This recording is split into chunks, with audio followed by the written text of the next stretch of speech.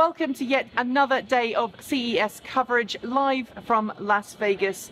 It's been quite a fun day today. I'm Nikki Gordon-Bloomfield. I'm Kate Walton-Elliott. And we've had a little less to do this day, reasons for which will become apparent later on in this roundup show. But we got up nice and early. We pushed up yesterday's roundup video, which I know some of you enjoyed. And we headed down to the strip where, Kate, we have been very busy looking at all kinds of weird things. Now, you started off taking a drive in a very special car. Well, it was more of a car equipped with some very special equipment. So it was equipped with the iLights product, which is a holographic head-up display. You can tell it where you need to go, and then it will give you directions. So it is a device that uses a polarizer on the screen to produce a head-up display. The idea is that it's much less distracting for you than peering down at your phone. And it also, the app installed with it, gives you limited access to other apps on your phone. So you can control music, you can change your directions, you can not get to your messages.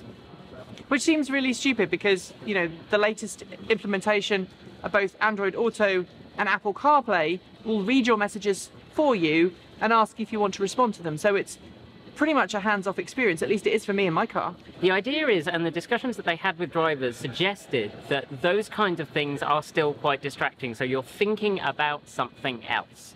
And that is not conducive to good driving. So they asked people what they wanted, and these are the apps that they wanted available on the phone. So you can control it using gestures or using, it has a tie-in with Alexa, but you can actually use, if you have Google Voice or you have Siri, it will work with those. But the actual software itself that they install is really intended for Alexa. So it's a superimposition on a polarizing part of the car windscreen. Yes.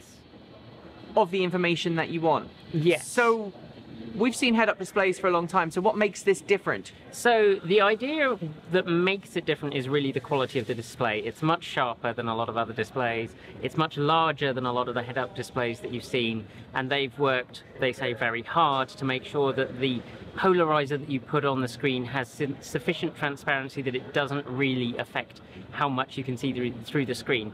I would say it did make the screen a little bit darker, and certainly if you use an app with a white background, so Google Maps during the day, that you can't really see through. Their own navigation app, which they're working on to really improve, but it is functional, that is designed with a black background, so you can see straight through it, and actually that worked very well.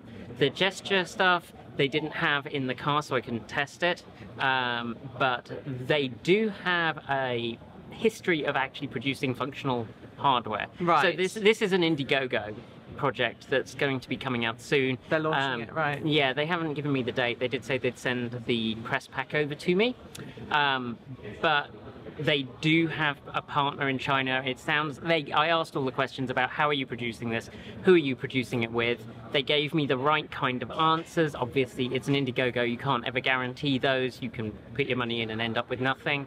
But I would say it sounds like they are actually going to successfully produce the product. And I would say if you have an older car and you do not have a head-up display and you would like one, it seems like a really good option. I'm not particularly convinced.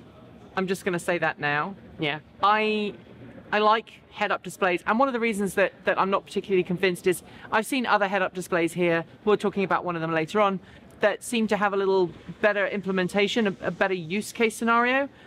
And if it's another device that you fit to your car, it increases the risk that something's going to get stolen and your car's going to get broken into. Yeah, that is always a concern. I would say that if you have an older car and you don't mind pulling something out when you park, it seems like a reasonable option. Okay, so while you were doing that, I was off in the CEA Tech Village, which is a group of products that have been developed at CEA in France. And one of those products was Sigma Cells. Now, Sigma Cells is a new type of battery management system for lithium-ion batteries, in fact, for any type of battery, that not only balances the cells individually, but can also switch on the fly between series and a parallel operation. Each battery is independently monitored the entire unit, the battery management system that sits next to the battery, integrates charging, discharging, and even inverter functions. So it's an AC battery pack, not a DC battery pack. It's an AC battery pack, or rather, you can treat it as an AC battery pack because you plug it into your car and you bring out high voltage, low current AC wiring that goes directly to your electric vehicle's motor. Now, it's still in kind of development phase. They've got some applications that they've been working on, including bicycles and drones and things like that. They believe that this technology could be used in the future for cars. And what makes it really special is that the battery management system doesn't just ensure that the pack doesn't go below its minimum or maximum voltage, but if there is a battery that is getting weak, which means it can't store as much energy as some of the other cells in the pack, it will actually adjust how that cell performs and shunt the demand to other batteries, into other cells in the battery pack. So presumably that means you might get packs that can last longer because the weakest cell isn't the defining factor for a pack. Right, in fact, it can help prevent premature battery aging. Not only that, but it ensures that when the car is discharged, all of the battery cells are the same voltage, which is something you don't get in a conventional electric vehicle battery pack. No. If you look at my Nissan Leaf, for example, there can be as much as an 80 millivolt difference between the highest charged cell and the lowest charged cell. Yeah. And as batteries age, that difference gets bigger and bigger and bigger.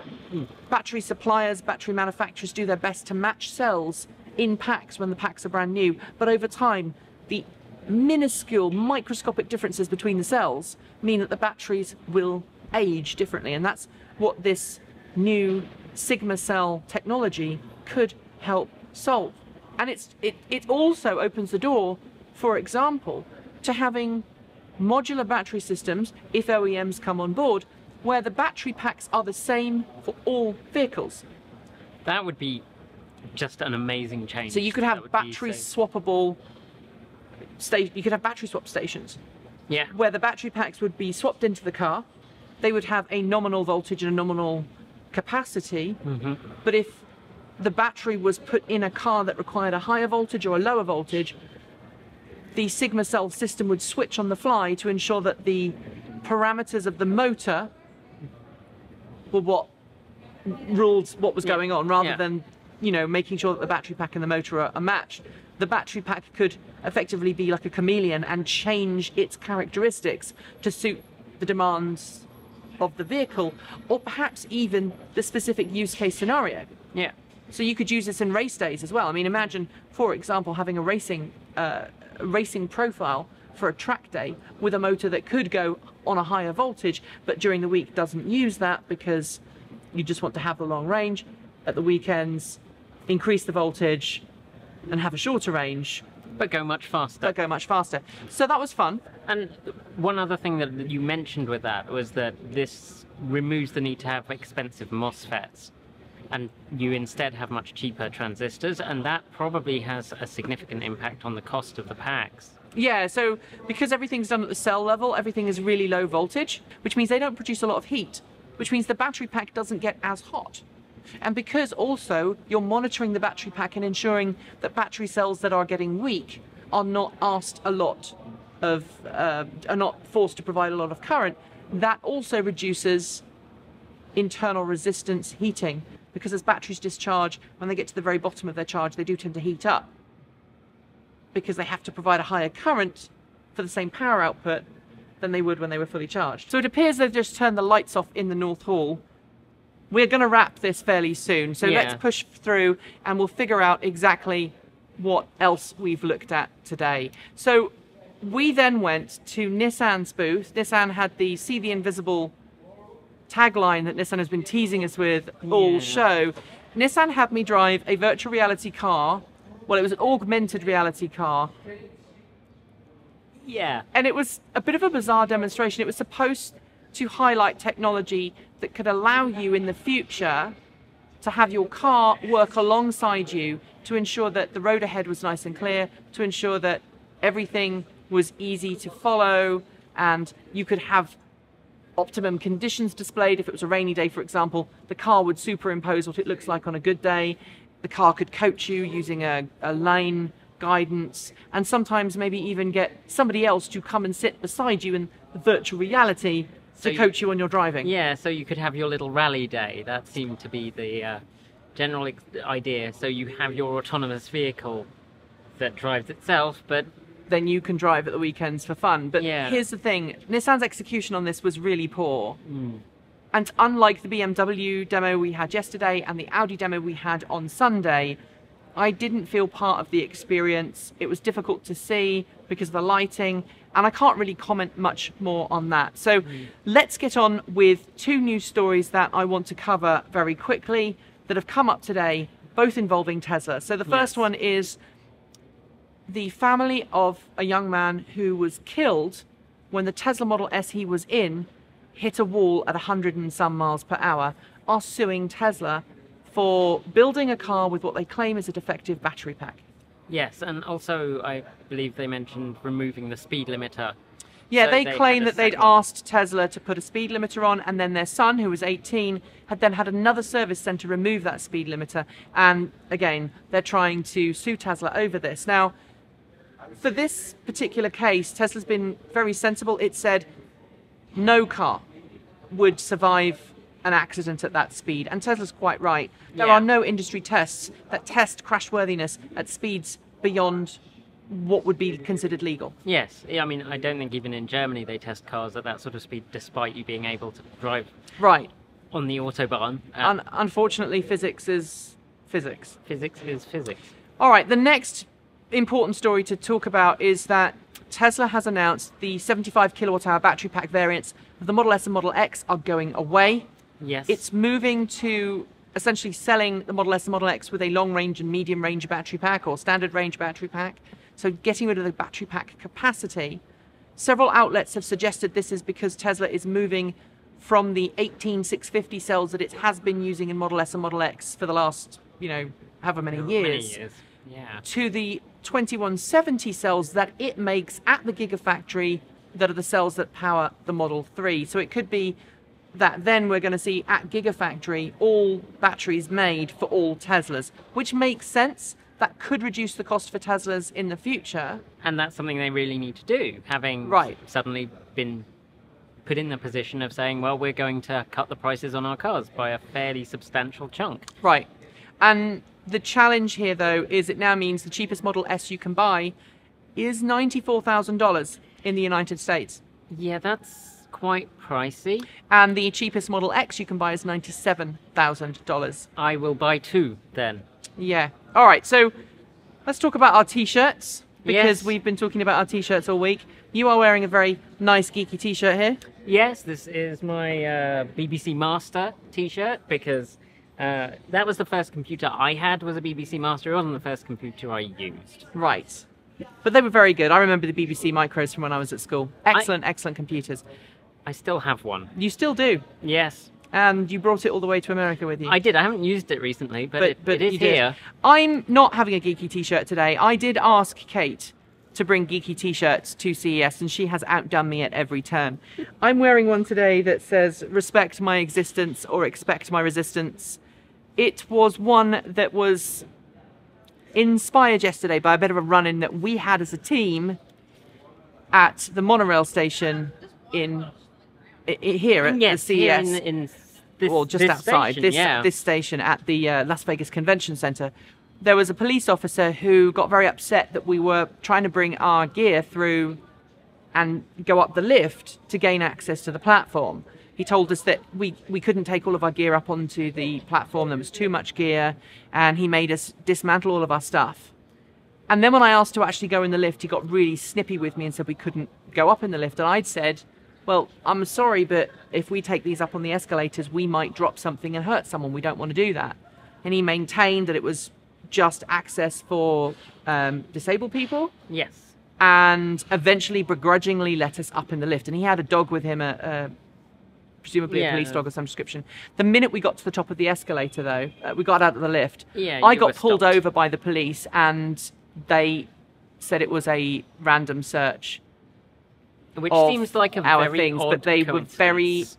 specific with me. It was me Yes. that they were looking for. And the theory is from the crew that how I caused problems for the policeman downstairs by asking if we could use the lift, we then were inconvenienced at the top. And it was kind of a scary experience. It was. You know, I'm not a person of colour, so I don't normally get singled out. And it gave me a little bit of an insight. Yeah, it's not fun. And into how that treatment can happen. Let's get back to CES and some of the fun things we did. All right, so this afternoon we met up with the wonderful Alex Guberman. Yes, from E for Electric. E for Electric, and we filmed here in the studio. Yeah. This is our studio, by the way, up on the second floor. Yeah, we have a proper studio now. Even though the lights have just gone off. Yeah, but, well, it's sort of only half ours. But there we go. We had a lovely recording session with Alex, about 30 minutes worth, talking about all kinds of things. That will be coming to the channel soon, hopefully maybe Saturday. We'll put that up on Saturday.